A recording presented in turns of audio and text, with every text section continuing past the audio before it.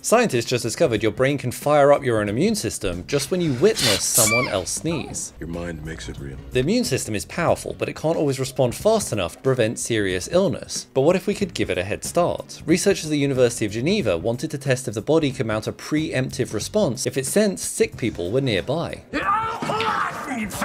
They put 248 healthy volunteers into a virtual reality simulation, where they were approached by either a healthy or a sick digital avatar. Using fMRI, researchers found that the approach of an infectious avatar fired up brain areas linked to personal space, followed by a surge in the activity of the brain's salience network, a collection of regions that is involved in recognizing important events such as threats. Via the hypothalamus, this then alerted the pea-sized pituitary gland, which then instructed the adrenal gland to release cortisol, the hormone that preps your immune system for incoming danger. In blood samples collected by the researchers, this brain activity triggered a measurable increase in the frequency of immune defender cells, called innate lymphoid cells, which are part of the body's first line of defense against invaders. Now, while this is nowhere close to a VR vaccine and probably will never be, it does show just how much control our mind does have over our body, and gives its new meaning to the term computer virus. If you like science and just realized your mind is fully bought into the simulation, follow for more.